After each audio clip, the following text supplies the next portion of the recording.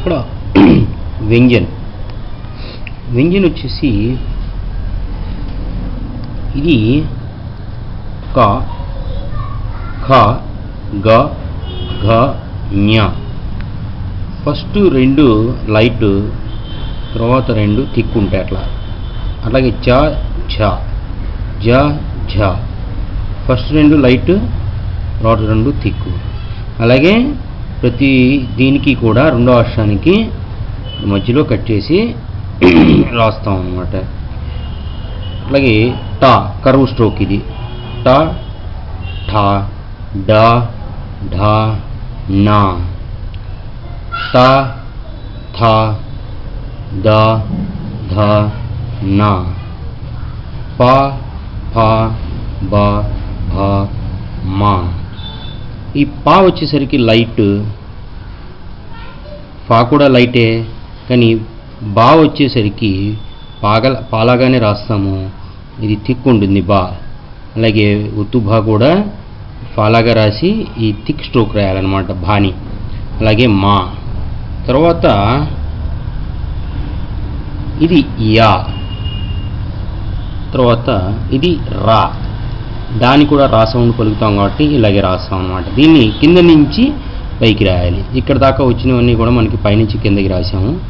ఇది ఒకటి మాత్రం కింద నుంచి పైకి రాస్తాం. అలాగే యా కూడా అంతే, కింద నుంచి పైకి రాస్తాం. తర్వాత లా రెండు రకాలుగా ఉంటుంది. కింద నుంచి రాసి పైకి రాసేది ఉంటుంది, పైనుంచి కిందకి రాసేది ఉంటుంది. అలాగే వా జస్ట్ రైట్ మార్క్ లాగా ఉంటుంది. ఇది శా కానీ షా కానీ ఏదైనా సరే ఇలా రాస్తాము. తర్వాత సా ఈ విధంగా రాస్తాం. టాకి ఆపోజిట్లో ఉంటుంది. తర్వాత హా రెండు ఉంటాయి. దీన్ని అపోడు హా అంటారు, దీన్ని అపోడు డౌన్వర్డ్ హా అంటారు, దీన్ని అపోడు హా అంటారు అనమాట. అదే ఇంగ్లీష్లో హెచ్ పలుకుతాం. ఇది జా అంటే ఈ సాకిను జాకి కొంచెం ఇది థిక్ సౌండ్ ఉండేది, రాయటం కూడా థిక్గా రాయాలి దీన్ని. తర్వాత ఇది కూడా అంతే, డానే అంటే రా సౌండ్. యాక్చువల్లీ రాయటం డా, కానీ సౌండ్ రా సౌండ్ అనమాట. ఇది అపోడ్ ఆర్ అంటారు, దీన్ని అపోడ్ రా, దీన్ని డౌన్వర్డ్ రా. ఈ విధంగా వ్యంజన్ ప్రాక్టీస్ ఎట్లా చేయాలంటే, ఇక్కడ క ఖ గ ఘ ఞ చ ఛ జ ఝ టా ఠా డా ఢా అణ థిక్ సౌండ్ అనమాట. ఈ రెండు కూడా థిక్కే అట్లా. తర్వాత తా థా ద ధ నా లైట్ ఉంటుంది, అణ థిక్ ఉంటుంది.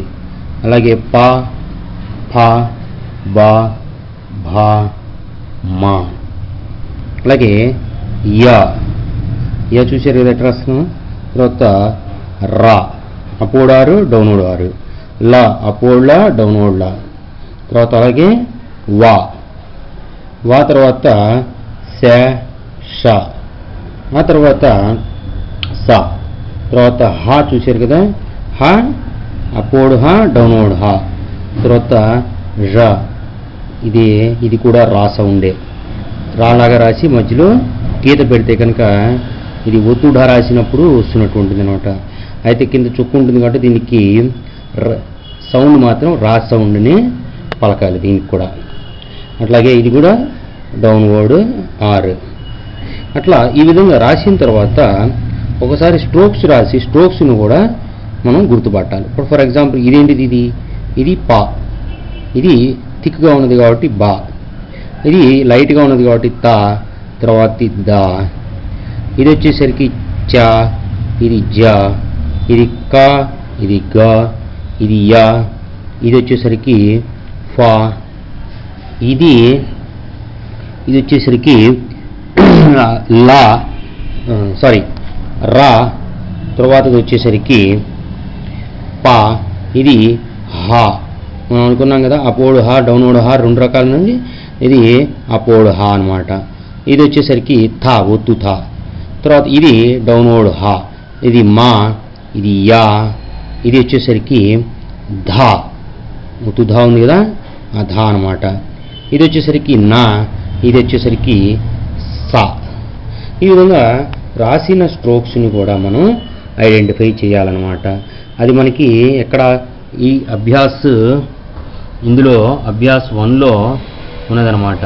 వీటన్నిటిని మనము ఐడెంటిఫై చేయాలన్నమాట. ఒక్కొక్క దాని ఇది పా, బా, తా, దా ఈ విధంగా ఐడెంటిఫై చేసిన తర్వాత ఈ అభ్యాస్ 1 అయిపోయిన తర్వాత మళ్ళా అభ్యాస్ 2కి రావాలి. అభ్యాస్ 2ని ఇక్కడ ఇచ్చినటువంటి లెటర్స్ని షార్ట్ హ్యాండ్లో రాయాలి. చూసారు కదా, ఇక్కడ పా, క, స, న, మ, ర, అలాగే సా ఈ విధంగా ఉన్నాయి.